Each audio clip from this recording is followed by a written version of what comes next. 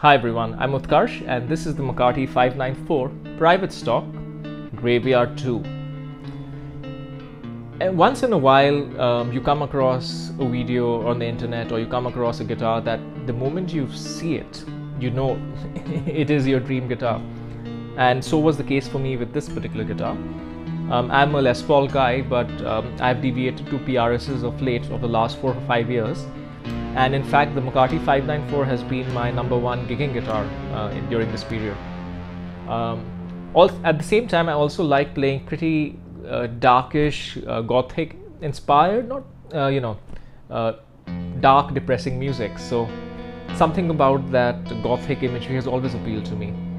So for me, a dream guitar would have been something that sounds like a Les Paul but is a PRS, and it has all of that gothic imagery, and it looks like PRS pretty much created that with the Graveyard 2.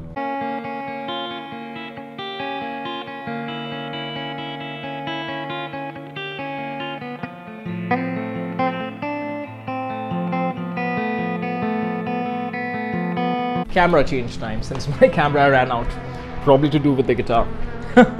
So as I was saying, the Graveyard 2 is really inspired by I would call it Victorian Gothic horror, something like an Edgar Allan Poe novel. Literally has a raven, as a predominant theme, and no prizes for guessing where that comes from.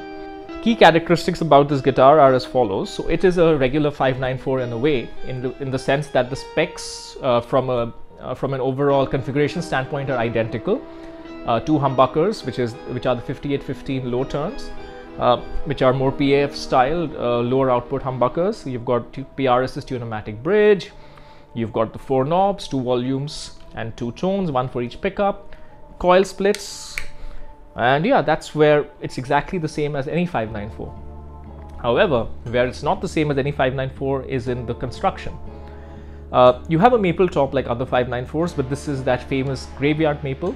The story being that Paul Reed Smith found about 120 guitar tops worth of wood at a graveyard,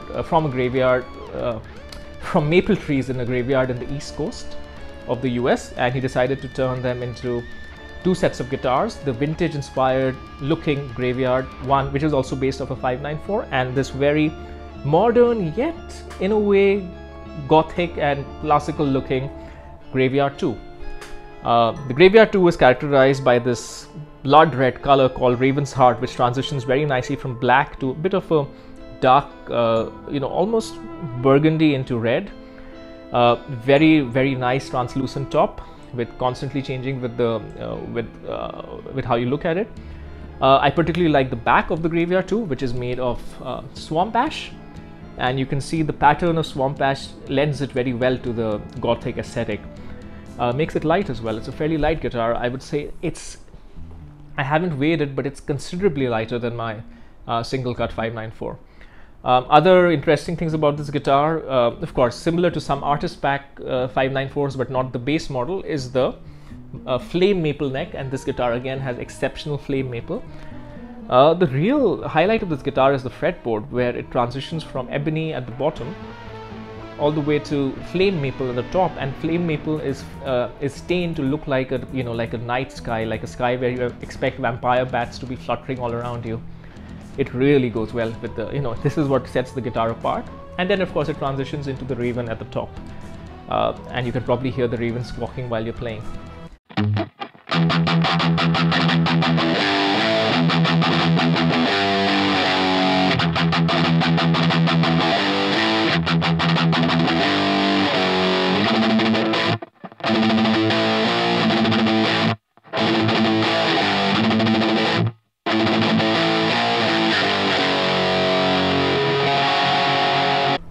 Other than that, this guitar plays and sounds exactly as you would expect of a private stock. Extremely touch sensitive, extremely dynamic.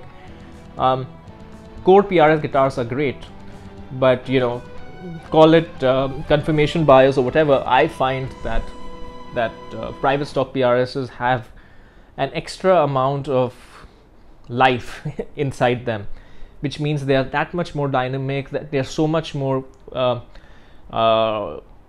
reactive to the nuances of your playing. And for me in particular, I like finding positions in between the volumes and tones, which really, which allow me to go from very light, cleanish picking to hard, hard, punchy sounds without changing anything. Sometimes just changing my pick attack.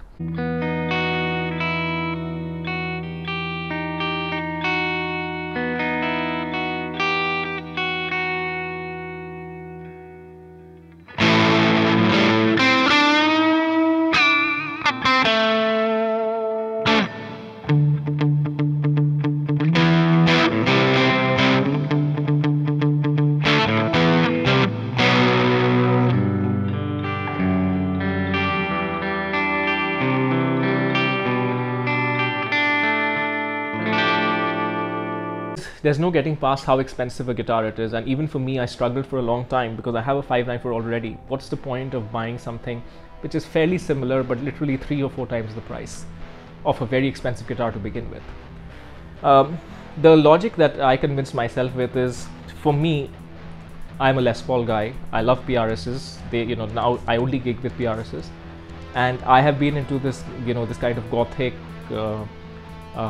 aesthetic ever since I was a child. Of course, I'm a big fan of all the 19th century novels, whether it be Jekyll and Hyde or Dracula, and I like the Addams Family when I was a kid.